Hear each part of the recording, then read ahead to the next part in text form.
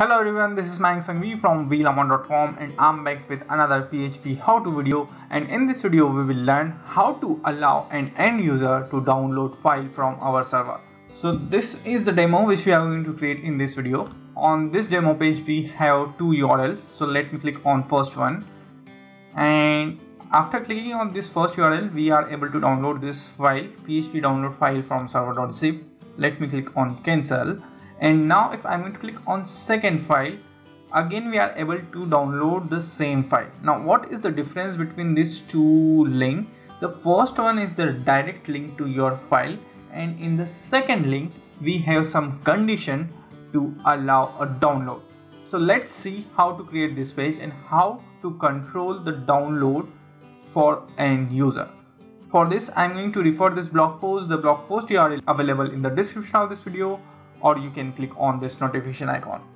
The first thing, I want to open my code editor. I'm using Visual Studio Code. Code editor is not important. Now I want to create this folder structure. So let me quickly copy this blog. I'm going to create this blog folder first, and then I'm going to open this one. I want to create another directory, PHP, and inside this we are going to create our another folder. Now my directory is ready. Next thing, inside this I'm going to simply create a new file and I'm going to name it index.php. Okay, and in this index.php we are going to copy this code, HTML code, and then we are going to paste it just here. That's it. Now we need to create this zip file. So let me quickly open this location. So I'm going to say right click, reveal in Explorer, and inside this we are going to save this zip file. So let me quickly click on download file, then I'm going to save it just here. Okay, so our first HTML is ready, our first sample download file is ready. Let's test this page. So I'm going to type my demo.vlemon.dev. Okay, and let me quickly open this entire path. Okay, so right now this URL, if I'm going to open Visual Studio Code and if I'm going to edit this, in this URL we are directly pointing to the zip file. Okay, and if anyone is going to click on this URL, anyone is able to download this file. So let me quickly click on this download file.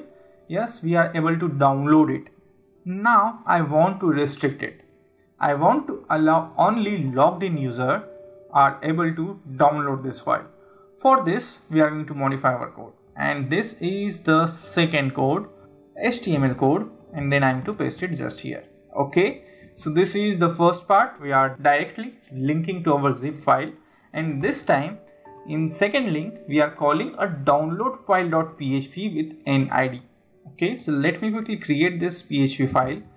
I'm going to select this and then I'm going to click on this to create a new file, and inside download file.php we are going to write our logic.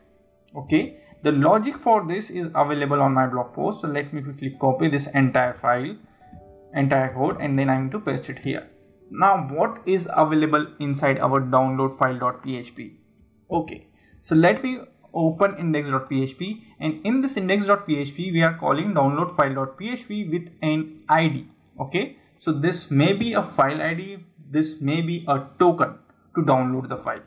Okay, so on download file.php we are first storing our ID inside file ID variable. Okay, if file ID is greater than 1, then we have a message variable with default value invalid file ID.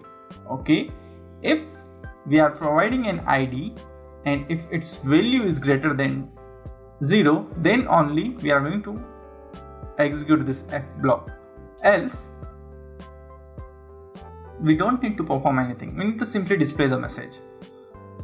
Okay, so let's assume we get the correct ID.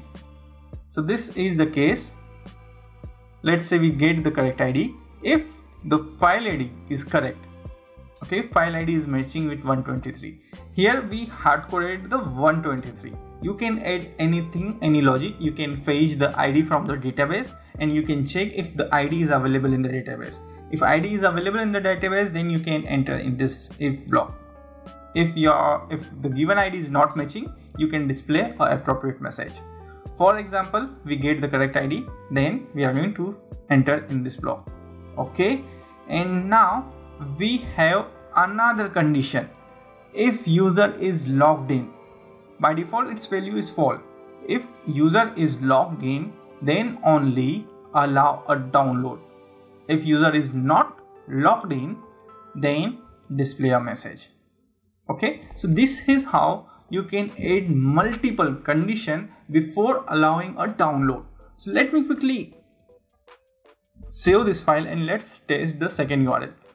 I'm going to click on this, I'm going to refresh this one, and this is the second URL. If I'm going to click on this download file, PHP file download example, please log in to download the file. Okay, so this is the scenario where we are providing the correct ID. So let me quickly change the ID with something else, invalid file ID. And let's assume we did not provide any ID. Again, invalid file ID. So you required a valid file ID, you required a valid logged in session to download this file. Now let me quickly change some values. I want to change is user login boolean value from false to true. So I'm going to change it to true. And then again, I'm going to click on this second URL. And now we are able to download the file. Okay. In case of everything is perfect, we are not displaying any message. So this is very important thing. If you are going to display any message, then you are not able to provide the download. Okay, so that's why if everything is fine, we are truncating the message. Inside message variable, we have nothing. And in the end, we are just displaying message only if its value is greater than 0.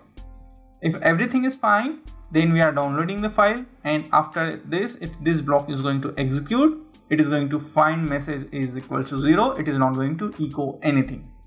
Okay, so this is one important thing. If you are allowing to download, then you must don't use the echo. Now this is the block. Block is for allowing the download. Now what is in this block?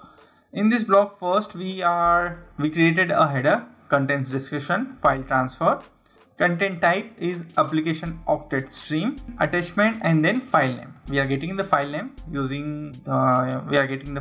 from this file variable, and then finally we have expires. So we have all these headers to allow the download file, and finally we are using the read file.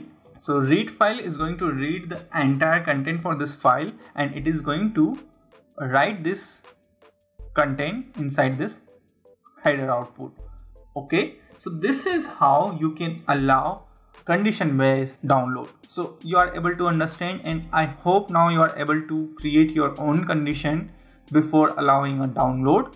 I hope you enjoy this video. If you like this video, don't forget to click on like, subscribe, share it with everyone, provide your feedback, and see you all in next video. Some important URLs.